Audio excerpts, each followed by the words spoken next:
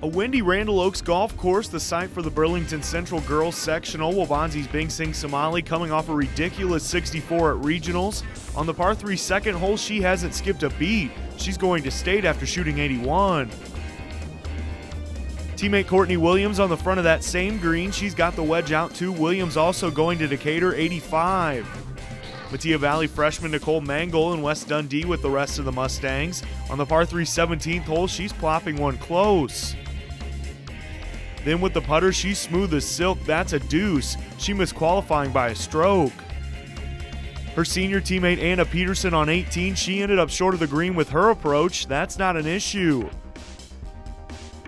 Her par putt goes down just as easy as Mangle's. Peterson finished 25th overall.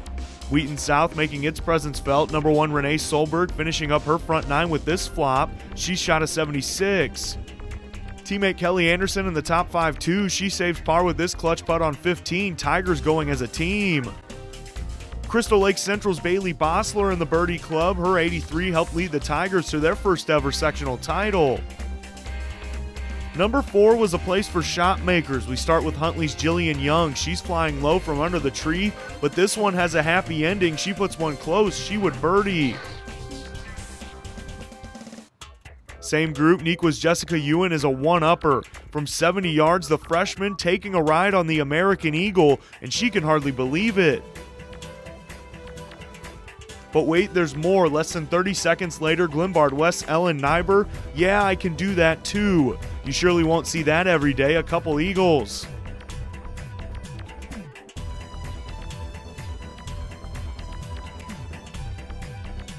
That group not done. Nyber, after punching out of the fairway bunker on 10, gets up and down. She's moving on with an 81.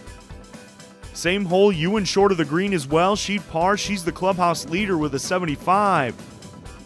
But 6 groups back, Rockford Boylan's Melissa Van Sistine making moves. She finishes the front 9 with a par.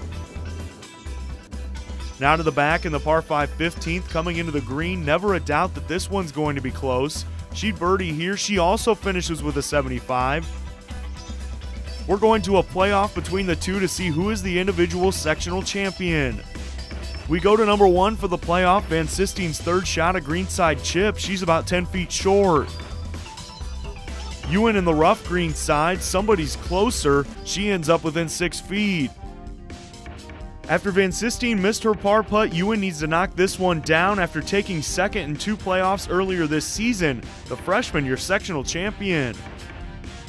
This is the 3rd time. I mean, I just wanted to make first or something like that. I just wanted to actually win a playoff. I never won a playoff before, and 3rd time is the charm, as what my teammates were saying, and I was telling myself just try my best, and I did it. I mean, coming into this, I wasn't expecting what to expect. I was just trying to play my game as usual and try to shoot full rounds and hopefully win first or second, take second. So that was amazing. I mean, I was just, wow. I wasn't expecting it would go in. I was thinking maybe that if I put this in close enough, I would make birdie. But then I hit a 70-yard shot, and then it was right next to the pin, or in the pin. I was like, wow, that's amazing. I mean, I never did that before. I mean, I had eagles, but not a 70-yard shot against the wind.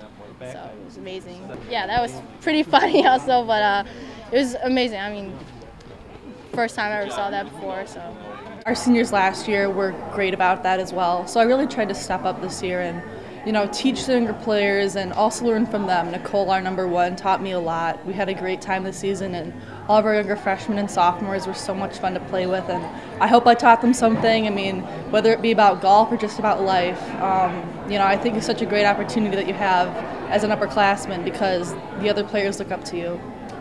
It was really fun, I gotta say, just because I think a lot of us felt that it was going to be a little bit of a struggle with a younger team.